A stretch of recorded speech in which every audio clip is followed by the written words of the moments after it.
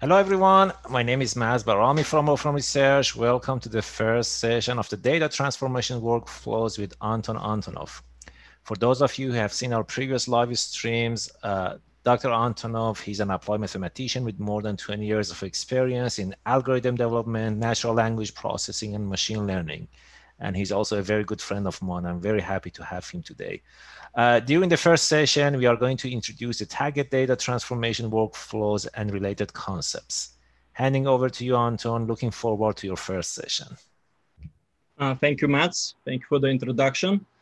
So here, the title of this tutorial cycle is Data Transformation Workflows, but it is actually tabular data transformation workflows. Data transformation and data wrangling is much more general type of activity.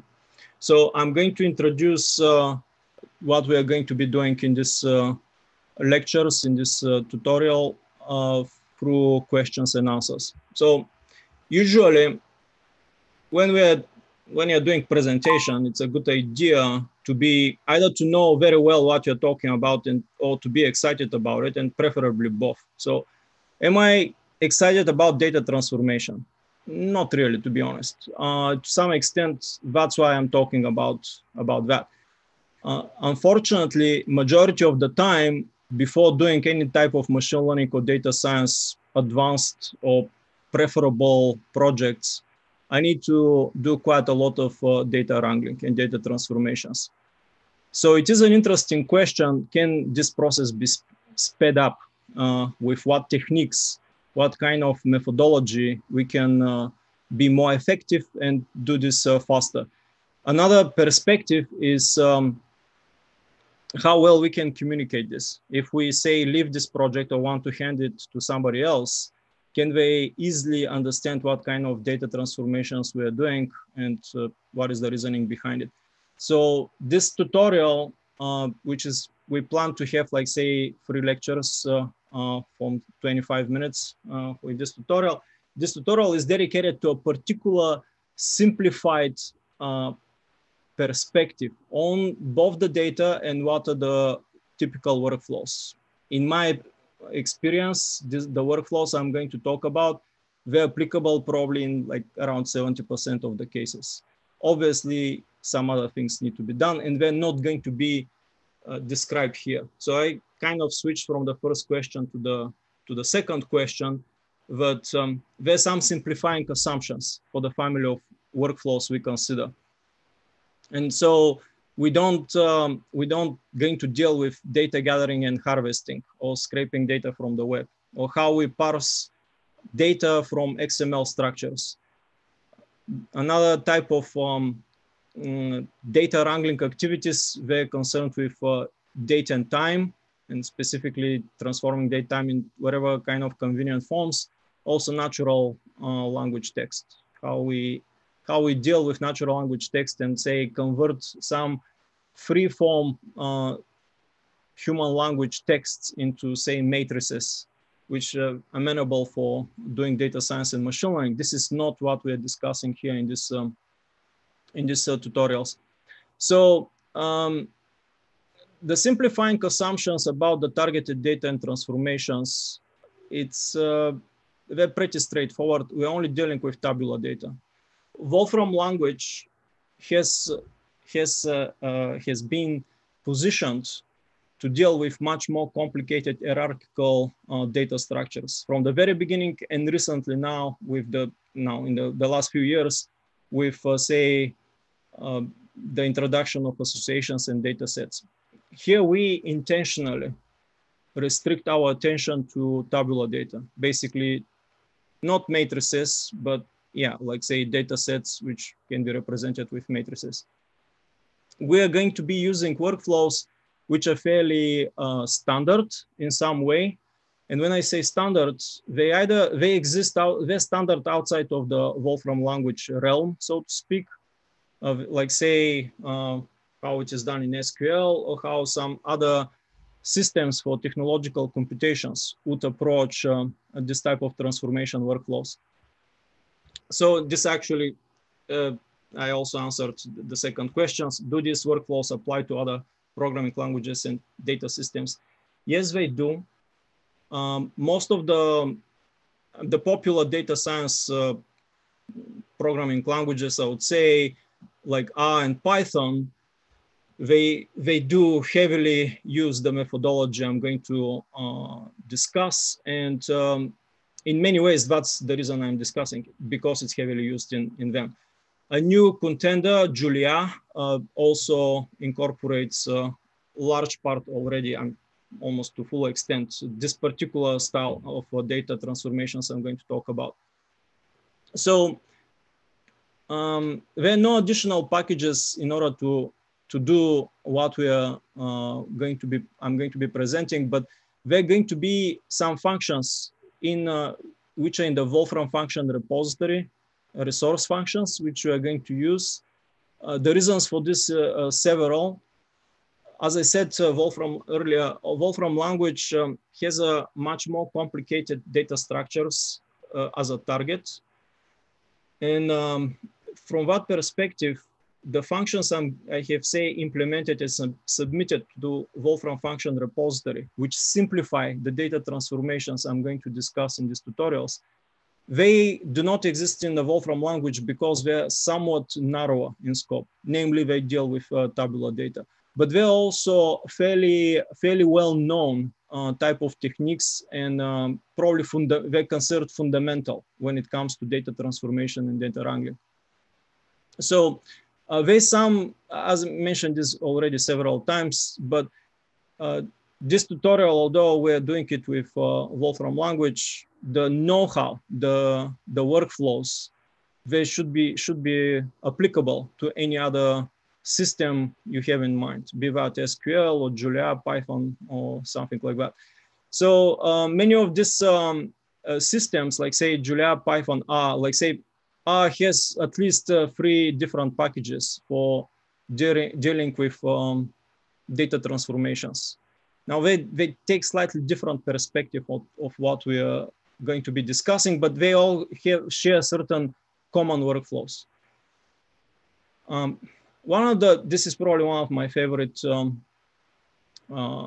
questions in the whole list is what are the most important concepts for newcomer to data wrangling or this data transformations I'm talking about.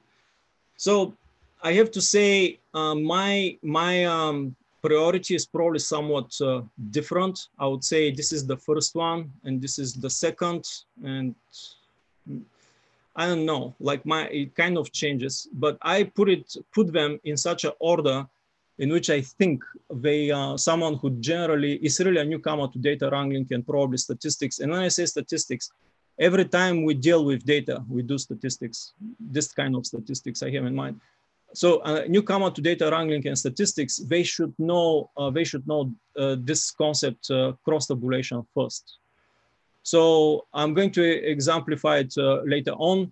Cross-tabulation, it's not just a data wrangling concept. It's actually one of the so-called fundamental statistical operations. Like, let me show an example here. Maybe I prepared it earlier. This is from Titanic data. Somewhere here, I have used this resource function cross-tabulate, and I called it on the Titanic data over passenger class and passenger sex. This cross-tabulate tells me how many female passengers I had in first class, how many male passengers in first class, and so forth, right? So this is it's a fundamental operation. Another thing is joins. Again, we're talking about newcomers. The so-called split apply and combine pattern. That's both very often is being met in computer science and in any kind of computer science, like say parallel programming or standard. When I say standard to an intermediate type of functional programming, we always do that. So I'm going to explain in more detail what in this particular session what the split apply combine pattern is. But this is, I would say, I would have put it in first place. Maybe, I don't know. Right now I'm thinking maybe it should be in the second place. The long form and wide form. Again, these are data reshaping type of functionalities. Very, very important. Again, I see them as fundamental operations. Before going further with the actual workflows and examples, I mean, very important question is the considered workflows, not just data transformation in general, but because always we need to do data transformations. These data transformation workflows, how they relate to machine learning. And pretty directly, I'm going to show this with some examples later on. But that said, Mathematica, Wolfram language, has an extensive set of data onboarding functions, the so-called encoders and decoders you might see when you deal with neural networks or deal with classify. They simplify quite a lot of the work which is probably required to do if they didn't exist. A similar type of functionalities, which I didn't put here, is the feature extraction. The encoders and decoders, they are in the part of the language. The feature extraction is part of the language, Wolfram language, but many of the feature extraction functions are still experimental, or at least they're labeled as such in the function page. All right, so I want to reiterate, and probably I am going to start every lecture with this statement. We're going to be dealing with tabular data, like data frames or data sets. And very simple structures based on tabular data, like say, simple collections like lists or associations of tabular data. This is the scope of what we are going to, the data we're going to work on. So the workflows we're going to consider, they're, in my opinion, fully encompassed in this flowchart. So I'm going to go through the flowchart. So tabular data specification, like say something like say, I mean, you can see here, I used a particular resource function, example data spec to data set, machine learning Titanic, and I produced this data set here. So yeah, this is what I'm talking about. So there's some specification, we go to some repository. In this particular case is the example data built in Wolfram language. We get the data. This is a must. Then we actually can do some summaries and some of the summarization of the data, like analyze it in some way. I'm going to do this here right now. And so with this DF Titanic data, right? So yeah, I mean, so some summary, I see I have these 4 columns: passenger class, age, passenger sex, passenger survival, and different counts related to them. Now, you might do some, of course, some additional analysis or additional type of querying, but we're going to ask ourselves at this point, does this data, for whatever we're doing, does it has to be transformed? What should we do with it? So this is the so-called split, transform, and combine pattern. So we split the data in some particular way, like say row-wise or column-wise, and each of these subsets of the data being transformed. And for example, I'm going to show, imagine for this Titanic data, I want to split by class, and I want to see how many records I have for each passenger class. So basically, seeing this, how many records, this query about the length of the number of records or the counts, this is what is going to be the transformation. And then we combine it. Do we combine it back in a list? Do we combine it in something else? Association. This in this flowchart, all of the, except probably the first 3, all of these rectangles which represent operations, they're optional. We can apply this, we can filter the data, we can also not filter the data, just go to splitting, or we can split it, but also not split it, just go to transformation. So after we have done the split, apply, combine pattern, which is with this orange rectangles, another type of activity thing to do on the data is reshaping, like say cross tabulation or long form conversion and wide form conversion. At this point, we need to decide, we come back here, we need to decide, are we done with our transformations? Do we want to do something else? And then we If not, we continue with this loop. Sometimes we need to go through this loop several times. So I'm going to give an example with what I was just discussing. So I put things in order here. So first I'm getting the data, and then I summarize it. So basically this is this first two steps here. So now you see when I do a group by, and let me show this how it's going to look. If I don't supply the third argument, if I just supply second argument, this is going to split the data into namely to the passenger class. So I did make some splitting, and I want to see the dimensions. So basically with these three arguments for group by, I split the Titanic data by class, and for each of the elements separately, I found the dimensions. So, I mean, instead of dimensions, I could have put length because, I mean, obviously we have 4 columns. And so this is probably more informative. So this particular operation, group by, it did basically all the elements being listed here. So we split the data with say, group by, and split the rows by some criteria, which in this case, our criteria was very simple, just passenger class. We transformed the groups. I called length of them. This is the thing here. And then I combine them into an association. So this is what is happening, right? So the result here is an association. I might not be necessarily satisfied with what I did, and I want to redo the whole thing. I'm doing exactly the same splitting here, but right now, instead of just calling and just say finding the lengths, I actually want to do the cross tabulation. I actually want to see within each of the passenger class subsets, what is exactly the distribution between the cross tabulation, the distribution of, say, survival and sex. And you can see, for example, in first class, females basically survived, and more or less the same for the second class. For the third class, it's 50-50, right? Males in the third class, they disproportionately, many of them died. And in general, you know, most of the males died, which I assume, you know, males were giving right of way for women to the rescue boats. All right, this is not about data analysis, but it is actually illustrating how exactly we going through this cycle probably several times, and then we kind of evaluate what is going on, and then declare victory at some point, or give up, or whatever, right? So the second illustrating example I have is slightly more, I think it is more complicated. But one of the reasons, so we saw with this example with the cross tabulation, it's one of the reshaping, right? Now I want to do another type of reshaping here. This is the so-called long form conversion.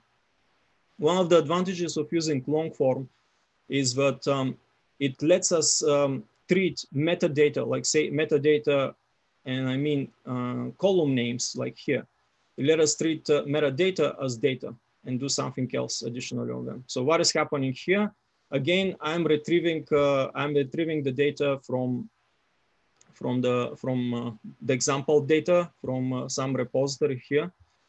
And I mean, I just see that obviously for each year in which we have this lake meet, for each year we have this elevation records, elevation statistics for each of the months of the year. The thing is that that's actually probably, I mean, if I want to produce time series, what I can do, what should I do? I mean, well, obviously I can do this, just take the first column and then iteratively combine it with the rest of the columns. This is one way to do it. Alternatively, I can do this I can introduce the long form. So with the long form, I'm going to actually, let me show the steps here. With the long form, I'm first going to move the columns here with their corresponding values. I mean, you can see I made two columns from the columns 2 to 13 on this original data set. I made 2 columns. One is with the month, the other is with the elevation. One of the advantages of using long form is what the metadata names, the column names, they become data. So they become data values here in this column. Now I can do some additional transformation. You can see here how I'm transforming the month into an actual number. And after I have done that, I can do again this group by whatever transformations, produce time series. So I split this data set here. I split it by the year.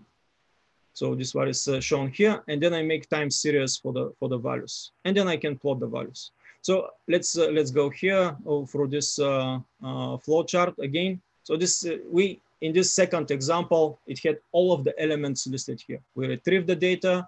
I have evaluated the data in some way. I skipped in the first pass. I skipped this standard split, apply, transform.